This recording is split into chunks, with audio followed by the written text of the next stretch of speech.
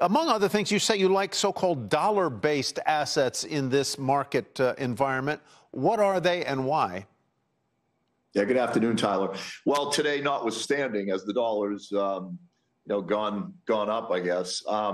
But we tend to invest. Most of our investors are U.S. based, so that's one reason. It takes away currency issues. It takes away the tax differential in foreign currency based assets versus U.S. assets.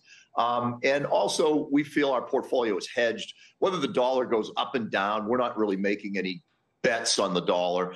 We have assets that would do well in a declining or advancing dollar environment. You also like strategic metals like gold and silver. Why? Well, we think in the long term, the Fed is probably close to being done, if not done. And that's bullish for the precious metals, gold and to some degree silver. And also, we think that declining dollar, increasing global demand over the next few years, the economic activity relating to green assets, green energy, green general is really good for things like copper and other industrial metals. So we think there's a lot of tailwinds there, but you're going to have to be patient. So we like that. And so, yeah, so broad base. So we like the metals, whether they're precious or industrial.